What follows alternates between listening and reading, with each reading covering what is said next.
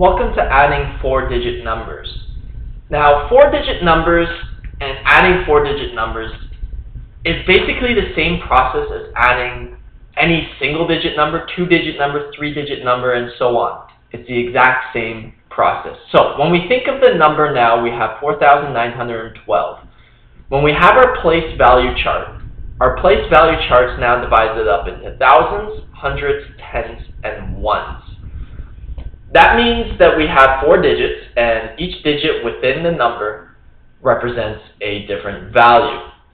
So, when we're going through our numbers, we have our 2, we have our 1, we have our 9, and we have our 4. Our 2 represents simply 2, so that is our 1-digit number. When we get into our 1, that represents actually 10. So we have to think of it as one group of 10. So our 1 can go into our place value chart under the tens. Our 9 represents 900. Therefore, that's 9 groups of 100. Therefore, 9 groups will go under the hundreds column. And finally, we extend it to our thousands. And that brings us to our 4-digit number. And the 4 represents 4,000, or 4 groups of 1,000. And that gives us our entire number in a place value chart. So we have 4 groups of 1,000, 9 groups of 100, 1 group of 10, and 2 groups of 1. 4,912. Now, when we're adding these together, once again, it's very important that you align each digit within its proper place value in the chart. So our 1s going from right to left, our 1s, meaning the smallest to largest, our 1s is our 2 and our 9, right over there. Then our 10s column is our 1 and 4, or 10 and 40.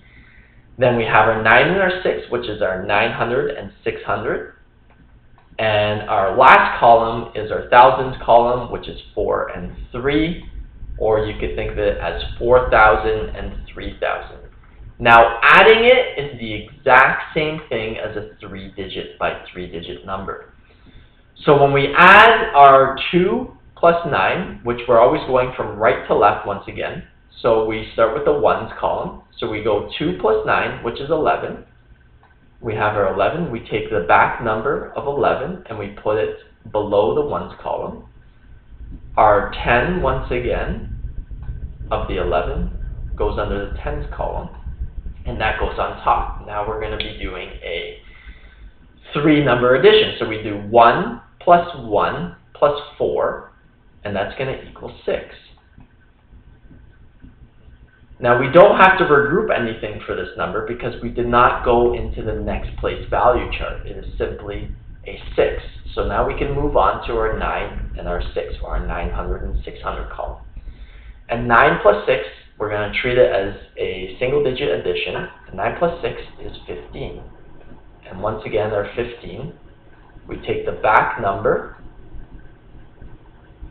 our back digit of our number 15, place it under our 9 and our 6, and we regroup the 1 over the top of the 4, as that represents 1,000 this time, or moving over into your place value chart. And to finish it off, we do 1 plus 4 plus 3, and that's going to give us 8, with a final answer of 8,561.